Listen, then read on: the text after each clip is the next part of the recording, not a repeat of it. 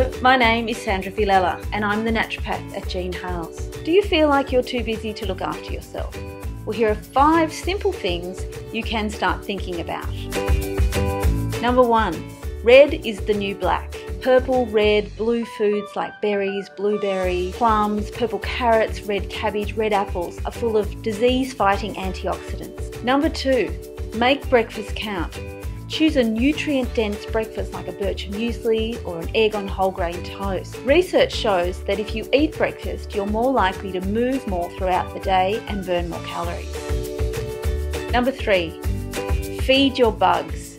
Our gut microbiota is full of lots and lots of healthy bugs that have a role in our immune system, preventing allergies, and new research shows that they have a role in modifying our behaviour such as anxiety and depression.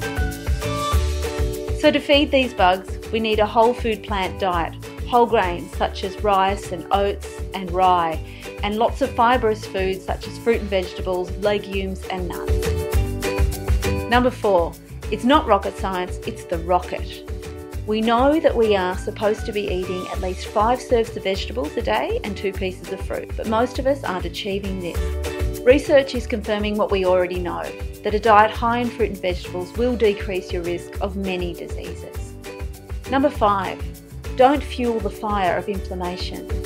The basis of all modern disease is thought to be inflammation. We can help to control inflammation by the fats we choose in our diet. The good fats, the omega-3 fatty acids, are found in fish and also linseeds and walnuts. We can replace the less healthy fats that are found in oil blends and safflower and sunflower oil with fats that are seen as being neutral, and these are the monounsaturates that are found in olive oil and macadamia nut oil.